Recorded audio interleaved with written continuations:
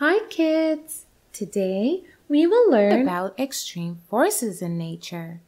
So let's start. Kids, there are many types of forces in nature. Some are very helpful to us, though some may cause damage too.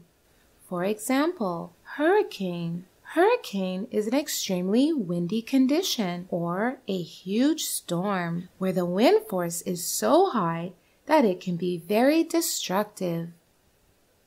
It has very strong spiraling winds. It can last over a week. Its speed can be up to 10 to 20 miles per hour.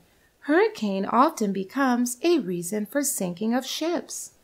The center of this storm is called the eye, and it's the calmest part of the storm.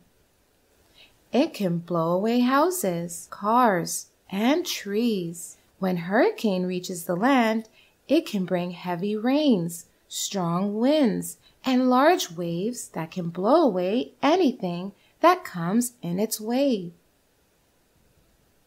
Now let's learn about another extreme force of nature, which is lightning. Lightning is a charge in a storm caused by static electricity. Lightning is visible as bright shining lines in the sky. So lightning is the electric current inside a cloud.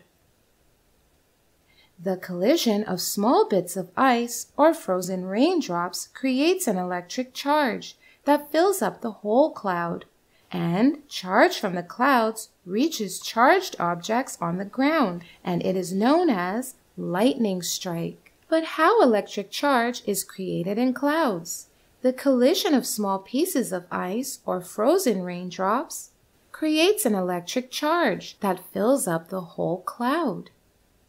And this charge from the clouds reaches charged objects on the ground, and it is known as lightning strike. Lightning emits white light, but it can appear to be blue, pink, yellow, or even orange, depending on different weather conditions, and it forms branches like a tree. When there are dark clouds in the sky, or you listen to thunder, which is a loud sound from the clouds, don't stay outside. Rush inside your home or car, as lightning may strike you.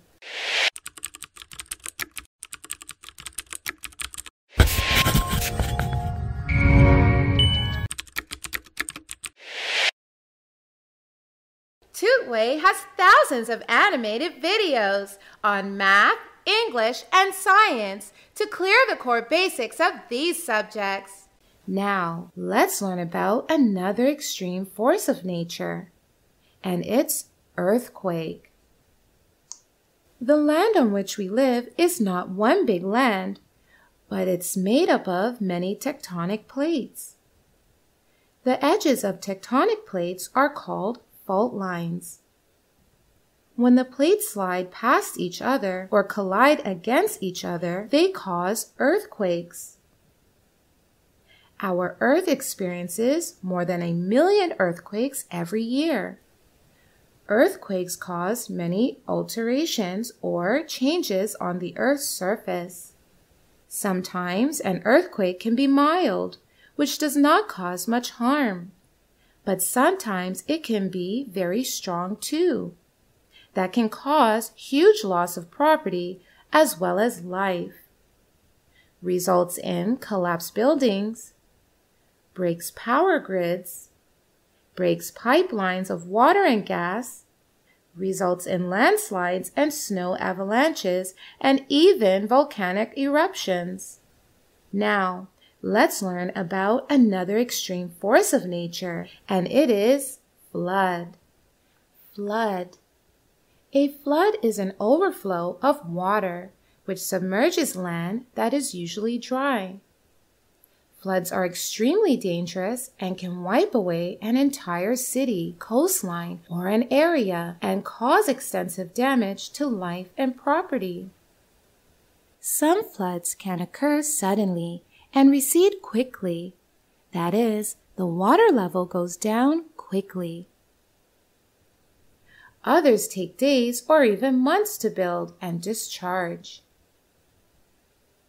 When floods occur in an extremely populated area, the water carries along objects like houses, bridges, cars, furniture, and even people. It can wipe away farms, trees, and much more. Now, let's learn about another extreme force of nature, which is tornado. Tornadoes are nature's most violent storms. They are also known as twisters or cyclones. They are typically in the form of a funnel-shaped cloud, and their narrow end touches the earth. It has whirling winds that can travel up to 300 miles per hour speed. A huge cloud of debris and dust often encircles along with the tornado and can cause huge loss of life and devastate a huge area in seconds. Tornadoes develop rapidly, and advance warning is not possible in case of tornadoes.